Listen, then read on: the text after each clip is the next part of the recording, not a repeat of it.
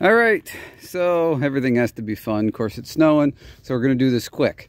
Talking about the fuel problem, possibly with the Mini X. So I put this BioClean in our fuel tank years and years ago, probably 7-8 years ago. I did have a problem with, I think it was like an algae or something. I can't quite remember, growing in the fuel tank. Now, at that time, the fuel tank was under a tree. It was in the shade all the time. And then I moved it out here. It's out in the open, out in the sun all the time. Didn't have an issue since then.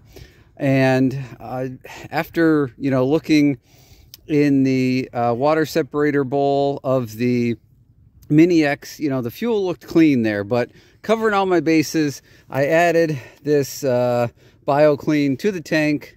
Again, just covering my bases. So the next thing we're going to do here is I have a glass jar, and we're going to, I won't be able to film it because I'm on my phone here. It's snowing quick. Got to do all this quick. So we're going to check my fuel for sediment. So I got a glass jar and a little sandwich baggie just to cover it, to keep the moisture out. So we're going to take a sample of my fuel out of the tank into the glass jar and cover it. And then here is a fuel filter. My fuel gets filtered right out of the tank. Again, checking for sediment. Here's the date. I always scratch them in. I don't write them with a marker. I really find it hard to believe that I'm getting sediment from my tank into that new machine. Anything's possible though. So we're going to take this filter off, and I got another sandwich baggie, and we're going to cover the top of this, so again we don't get moisture in there, and we're going to drain that, and we might even cut the top of that off and pull the filter element out and see how dirty that is. But in the meantime, I got a new filter. It's a different number. It's a bigger filter with better filtration. Again, covering all my bases just in case it is my fuel tank that is causing the issue. I'm just trying to cover all my bases here, making sure that I don't have this issue. Funny thing is, I'm not having trouble with any other equipment. I don't want to blame it on the fuel that came in the machine, but it's kind of looking that way. At any rate, again, I just want to make sure I don't have any issues. So, we'll, recapping, put the BioClean in. We're going to take a sample with the current filter on. We're going to take the filter off. We'll take a sample, we'll inspect that filter, and then we're going to put a new filter on. So let me do all that stuff here quick while it's snowing, and then we'll go back in the garage and we'll inspect everything. All right, guys, welcome back. What we're going to do here now is I got some of these coffee filters I stole from my wife's coffee maker, and we're going to try and filter some of this diesel fuel. We have the diesel fuel from the tank here before we changed the filter. We have the old filter from the outside diesel tank, and we have the filter that came off the Mini Excavator. So the first thing we're going to do is we're going to dump these fuels out individually into their own little filters here, and see what that looks like, and then we're going to cut those two open. So let's start here with this one. I don't have a great way to do this, so I'm just going to kind of hold the filter and let the diesel run through it, and hope it doesn't rot out the filter.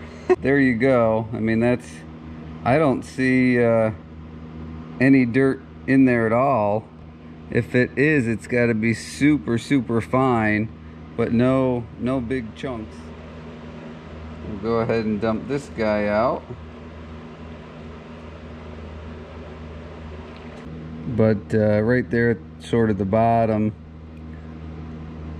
there is a few little tiny pieces. There's one right there. So there is a little bit of dirt here. So it'll be interesting to cut that one open.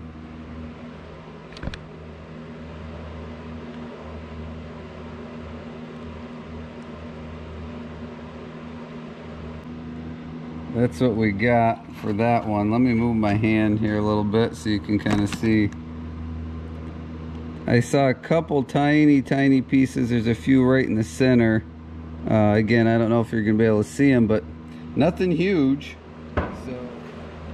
So because I'm not looking for metal shavings, I don't mind just using a saw like this to cut the filter. I might come up with something different if I was looking for metal shavings.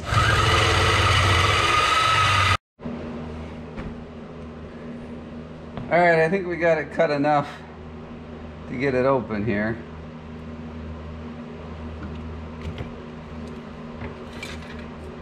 Alright, so what do we got?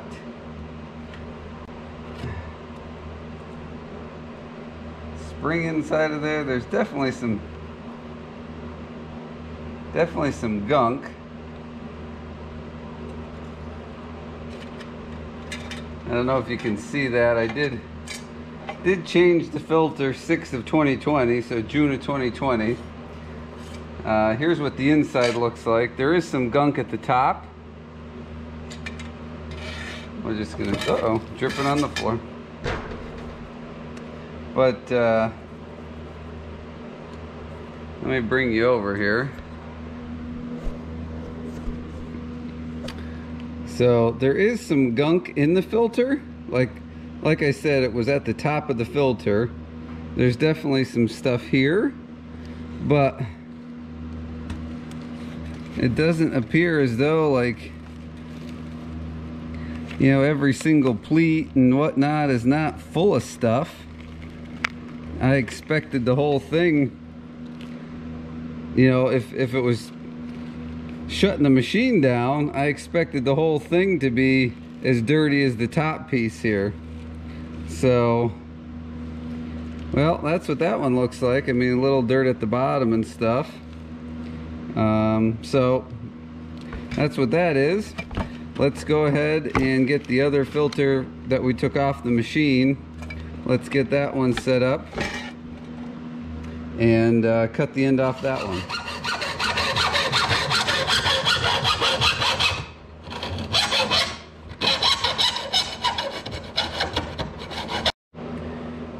Well, I turned the camera off so you didn't have to see me cutting, and you missed the excitement of me blasting through there and this stupid thing going for a ride and almost knocking my whole bin over. But finally got that off. So any of you guys that check your filters, whether it be oil, fuel, whatever, let me know in the comments section what you do to cut the end of the filter off.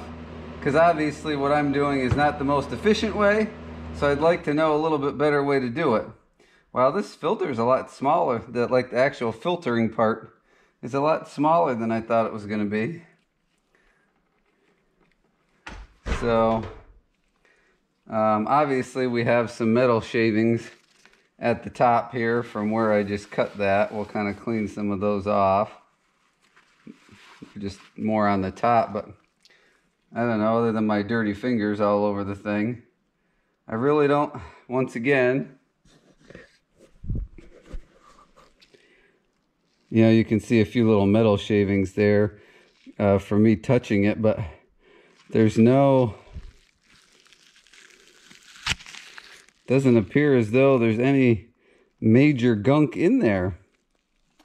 I'm not really sure what to make of this. I don't think the filter was the problem. I did put a fuel additive in for anti-gelling. Kind of think you'd see some kind of remnants of that. Maybe not. I don't know. I didn't see any water in the water fuel separator at the time that happened. That was the first thing I looked at. So I'm kind of stumped here. The machine ran good yesterday. Like I said, it seemed like maybe one time it had a little tiny power loss. So I'm just going to keep an eye on it and see what happens. Maybe it was a fluke. Maybe it's still breaking in with that low amount of hours that's on it. I'm not really sure. But from what I see here in these filters, I expected them to be almost plugged for having a power loss. So anyway, hope you enjoyed this video here today. Questions, comments down below. Stay tuned. Hit the subscribe button because I'm not sure if the situation with the excavator is finished or not. So stay tuned. Thanks for watching. Hope to see you guys on the next video.